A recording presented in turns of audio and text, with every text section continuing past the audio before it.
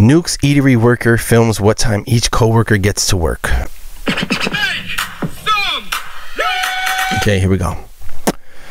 We're filming people. 8:46, Camilla, we see you. All right, here's the next one. They're supposed to be there at 9. GM, 9:51. They're supposed to be there at 10. Alana, 9:04. Okay, what's the issue? Brandon and KJ, 9:39. All right, he looks pretty chill.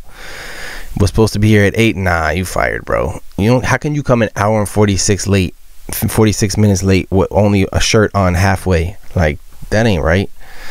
I don't know about this. So why is this person filming them? Someone has a choice comments for Doug, who according to the live video arrived two hours late. Like, how can you keep that person? It says Kerry Sessom reported U.S. companies suffer a collective $3 billion loss annually from employees not clocking in on time.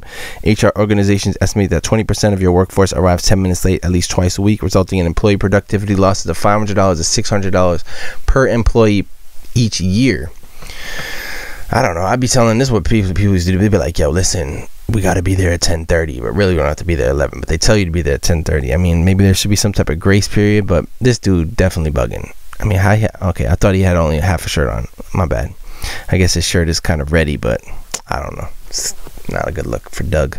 Let me know how you feel about Doug and the whole video. Sound off in the comments. I'll see you in the next video. Peace. If you want to continue on the Doobie Duke Sims experience, check out my clothing brand Snow Milk. My clothing designs on the top. These are all pieces I personally picked from the thrift store and put the vibration on. Click the link with the sweater. Also, check out one of my songs below. Would love to know what you think about it. Hit me in the comments. See you in the next video. Peace.